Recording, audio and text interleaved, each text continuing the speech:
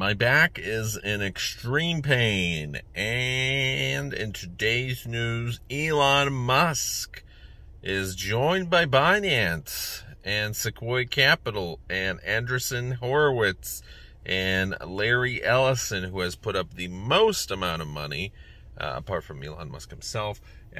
He put up $1 billion. No investor put more than $1 billion besides Elon Musk himself, which originally he was taking out a loan from JP Morgan Stanley Chase for over $12 billion. Now it's been reduced to $6.5 billion because over close to $7.5 billion was invested through various venture capital firms, various angel investors, and big billionaire, powerful people. Elon Musk's friends and just people who are looking to make a quick buck, except, they're billionaires. So in this case, Binance has invested $500 million.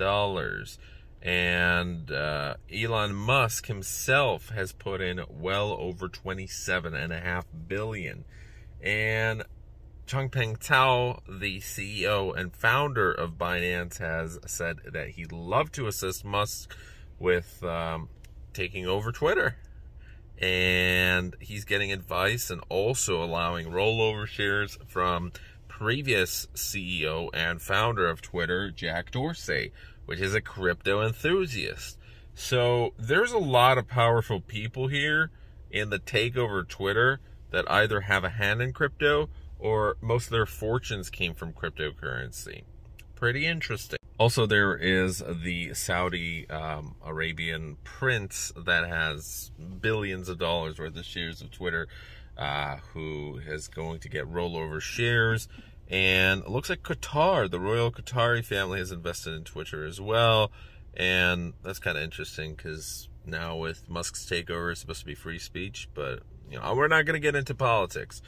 What is interesting is if Musk does take it over and there is a complete change of policy and some people leave, I think that cryptocurrency is going to have a solid foundation in Twitter, and it already has a pretty good foundation in YouTube. I think there's going to be a larger foundation for Facebook and for other social media platforms, and that's a great thing for us. At the end of the day, Binance has definitely put a hefty amount of capital into a $44 billion takeover by Elon Musk, most of which is being financed by him.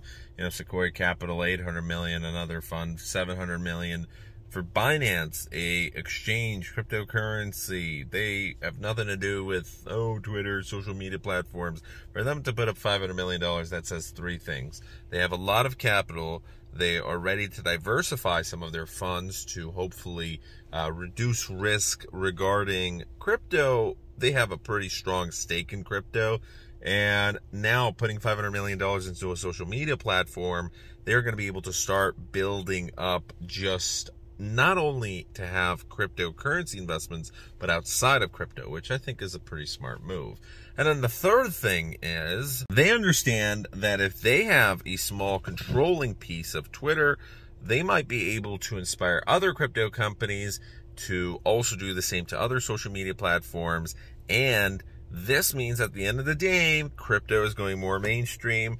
There are no longer going to be many roadblocks to advertising crypto.